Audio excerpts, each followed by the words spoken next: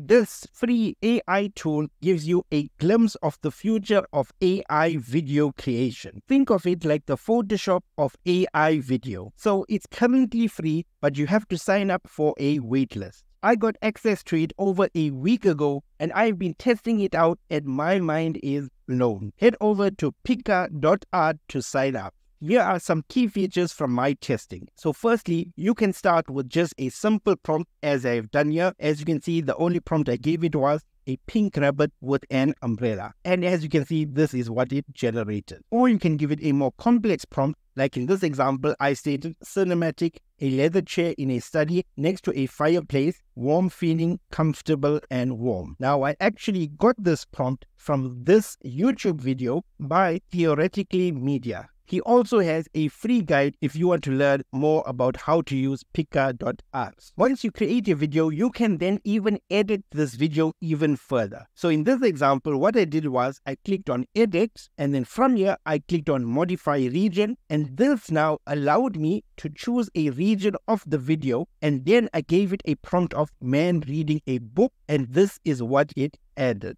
So you can actually do this anywhere. So you can choose any region and then give it any prompt that you want to add to your video. In this example, I actually uploaded my own image and then it converted it into a video. So you can even upload your own images or your own video as well. And then you can edit it or use it as a style reference. Another option that you have is you can actually click on expand canvas, which is what I did for this video as well. And then you can choose whether you want it 16 by 9, 9 by 60, 5 by 2, 4 by 5, and 4 by 3 as well. But what I actually chose was 16 by 9, and this was the end result. Then you can actually reprompt it as well. So even if you are not happy with the prompt, if you click on the reprompt button, now you can actually change your prompt. So for example, if you missed out something, you can add it into your prompt and then reprompt it even further. And if you wanted to retry, you can just click on the retry button and this will do that as well. In this example, I actually got it to create a rabbit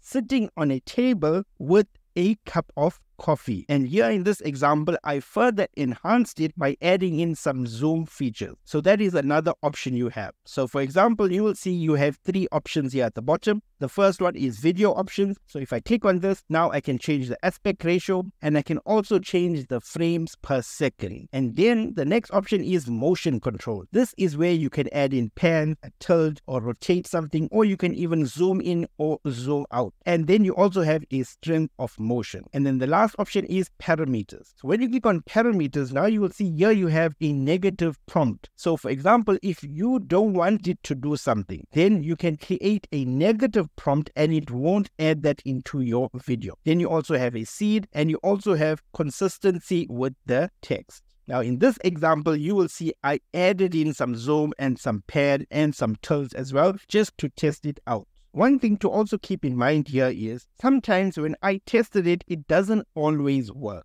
So just be wary of that. So for example, here I actually asked it to modify a region and I asked it to create a cat looking on from a distance. And this is what it actually gave me. So it doesn't work all of the time, but you can just test it as you want.